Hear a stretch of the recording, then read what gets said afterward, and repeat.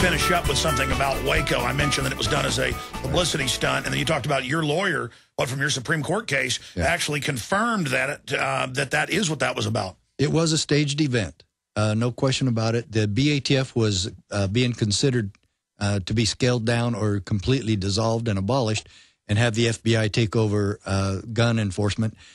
And so the BATF knew that they had to stage an event that would prompt Congress to not only not get rid of them, but to make them bigger. And actually, that's what happened. The BATF actually got an increase of money and manpower after the Waco incident. They have the second largest building in D.C. after the Pentagon. BATF does? They have a gigantic office building, yeah. I didn't know that. They just finished it like 5 years ago. I would have guessed the Department of Education, but that's another one that needs to go. Well, it's in a bunch of buildings, yeah. They have one giant complex. Oh, okay. See, well, this is just another example of out-of-control, stupid government that we have today. And the essence of tyranny is the enforcement of stupid laws, and that's what we have going on in our police departments and federal government all across the country. I would just add the essence is when they write laws for law-abiding citizens. Look at this article. ATF manager says he shared Fast and Furious info with White House. We posted that C-SPAN video at Infowars.com yesterday, but you talked to Larry Pratt. He's been at the hearings and give us the bad news and the good news. I mean, it's bad news the White House is this criminal, but the good news is if we keep forcing this issue, this could bring them down like Nixon. Tell us what's happening. Well, quite frankly, this is a bigger scandal than Watergate was, and no question about it. And that's also in my book. And the title of my book is The Magic of Gun Control. And we're seeing the magic all the time, which there isn't any. It's all an illusion. And right now we have Fast and Furious, which has literally been the biggest scandal since the assassination of JFK. And the reason why it has not gotten the play that Watergate got is plain and simply mainstream media. Now, we have reporter Atkinson. I think her name is Cheryl Atkinson. She actually was one of the first to expose this. She works for CBS News. No, strangely enough, CBS broke it. Yeah. And then the Justice Department said... And then they back off. Well, good. ATF did their right job and said, look, Border Patrol have been killed. They went public with this. Yeah. And then they said, you're liars. And it turns out the Attorney General has perjured himself. Yes. And not only that, but they have refused congressional subpoenas, which is against the law. That's a violation of the law. You cannot refuse that. Senator Grassley is so frustrated at the response from the White House. And then when they finally get documents that they've been asking for weeks, they're all blacked out. And so, then they claim national security. National security about gun running into Mexico? What is national security? We're not at war with Mexico. This isn't any secret war or anything we're going at. What is national security? Just show the documents. If you need to take an informant's name out, fine, black that out. But they're 90% blacked out, and so they're nothing. And they're completely And useless. Congress, they're the lawgivers. They represent the people. The executive, just like they launched the Libya war without their approval, is just doing whatever it wants. And now it turns out that the head special agent ATF in charge of Phoenix, who and I know it's an oxymoron to say good ATF, but he said, look, I'm not going to do this anymore. This is criminal. And it turns out he's told the truth, and he testified that the White House did know. Well, of course, now we know the FBI and DEA were involved. Yes, and Agent Dodson from the Phoenix office was actually the first one to break this whole thing. He exposed it to Atkinson. And so this is a gigantic story, but you need to understand this is our own federal government running guns into Mexico, and the reason they said they were doing it is so they could trace the guns into the cartels. The only way you can trace a gun into a cartel is if it has a GPS unit.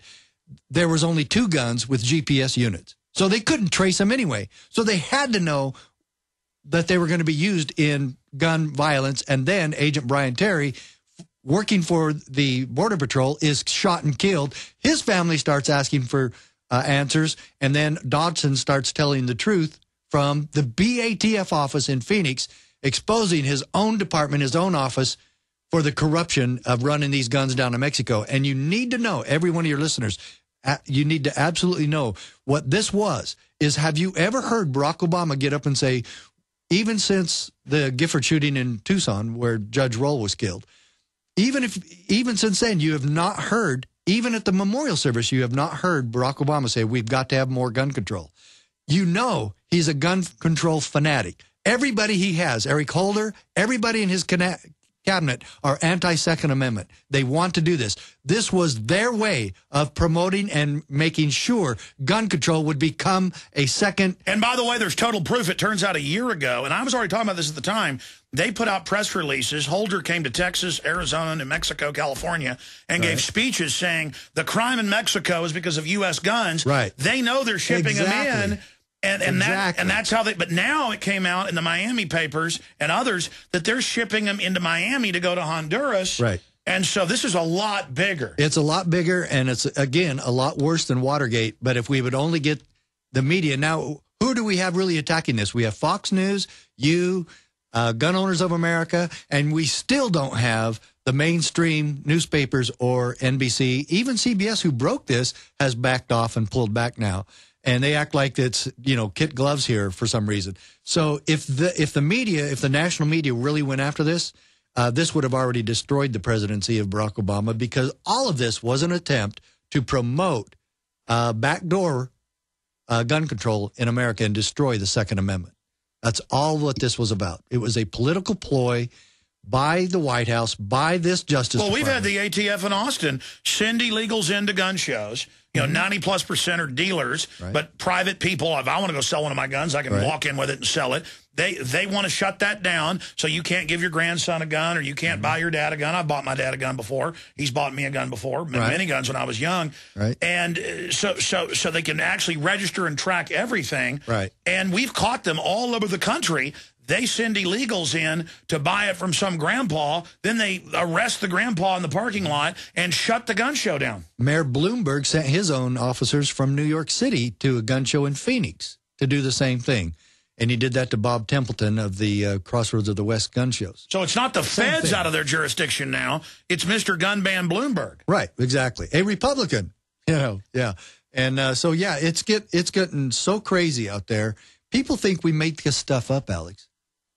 Truth is stranger than fiction. And, folks, every bit of this is documented. And I think I really believe that this is going to destroy the Obama administration. Well, you said you talked to Pratt, and it's been confirmed it goes right up to Obama, who is a state senator, called for, I've read the quotes, complete abolition of the Second Amendment. Oh, of course. That's been their goal. They've just had to, they know that there isn't congressional support for it. They know that there isn't American support for gun control. So they had to fabricate another way to do it, just like he fabricated the healthcare crisis to bring in his Obamacare. That is how this man moves. He is a subterfuge specialist, and he is the one that has made this an agenda to make sure that they created enough ire and enough public outcry for gun control. But I do find it encouraging that the ATF people actually started blowing the whistle. Of course, there are good people. This proves there are good people in government. And if there weren't, I'd be out of a job tomorrow. I wouldn't have a goal and a purpose in what I'm doing. I'd love to be out of this job. Me too. Let's work ourselves out of a job. We'd live in a free country. That's exactly what I'm after. I've told my wife and kids that. I'd love Well, people ask me, why do you get so upset? Why do you work so hard? At an instinctive level, I get chills talking about it. Being a slave, having my guns taken, having a government that can raise taxes to destroy my future, to have these corrupt interests selling our jobs out. I mean, you'd be crazy to not constantly work against this. Exactly. I mean, people think we're like heroes because we fight tyranny. You're not going to have freedom if you don't fight tyranny. It's an eternal battle. I mean, why do you fight corruption?